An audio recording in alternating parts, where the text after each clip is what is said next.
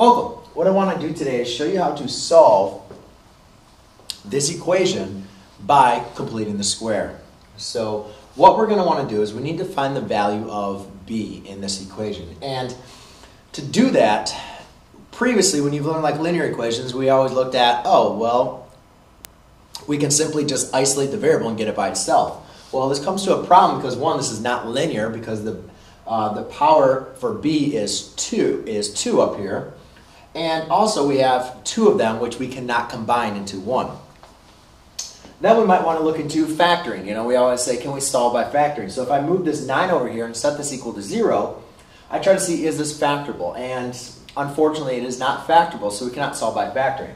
You can also work into quadratic formula, and we can also work into completing the square, which is going to be very, very useful and helpful if you want to kind of look for a method that a lot of times it's quicker than completing the quadratic formula.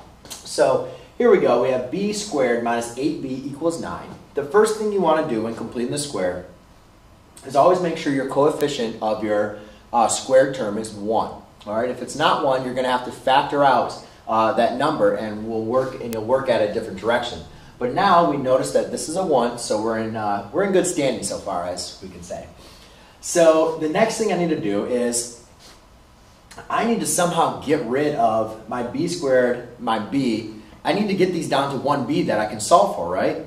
Well, so what we're going to do is we're going to take, this is a quadratic, but if you think about a quadratic, I have ax squared plus bx plus c. What we're going to do is we're going to create a special c that's going to have us a perfect square trinomial.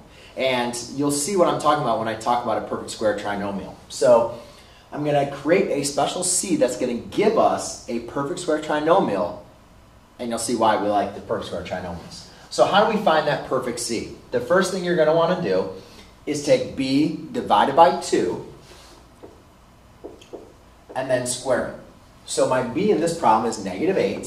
So I have negative 8 divided by 2, and then I square it. Negative 8 divided by 2 is a negative 4. Negative 4 squared is 16. So now what I'm going to do is I'm going to make sure I add 16 on both sides. So I have b squared minus 8b plus 16 equals 9 plus 16.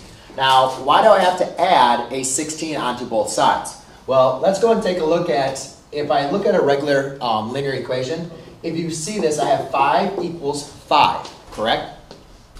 Well, remember, to keep an equation exactly the same, you would have to say 5 plus 1 equals 5 plus 1, right? So whatever you do on one side, you have to make sure you do on the other side.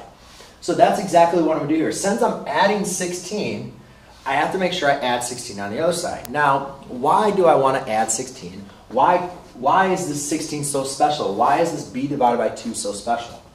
Because now, if you look at this trinomial, all right, it's a perfect square trinomial, meaning that I can rewrite this as b minus 4 squared. I can now write this as a binomial squared.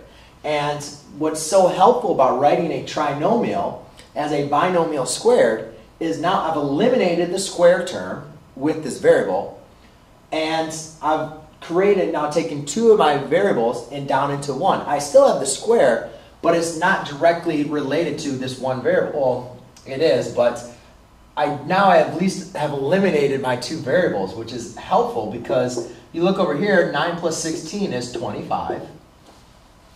So now we can solve this by using the square root property.